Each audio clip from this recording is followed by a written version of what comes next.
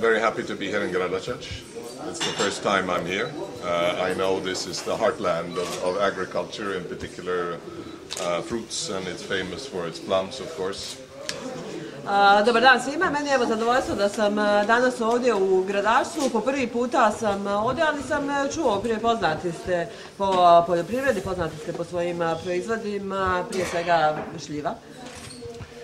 This is part of a series of conferences, mini conferences we organize across the country, across Bosnia. We started in Livno, we've been to Prije, we've been to Jelena, Banja Luka, Brčko. Tomorrow we will be in Doboj to talk to the farmers, to talk to people who live in rural areas and to understand better what their situation is like, what their daily life is like, and how we as European Union can work in order to improve their lives. Ovo je danas jedna u nizu konferencija koje se održavaju širom Bosne i Hercegovine. Ovaj serijal je startao u Livnu, nakon toga bili smo u Prijedoru, u Banja Luci, u Brčkom, u Bijeljini, sutra smo u Doboju.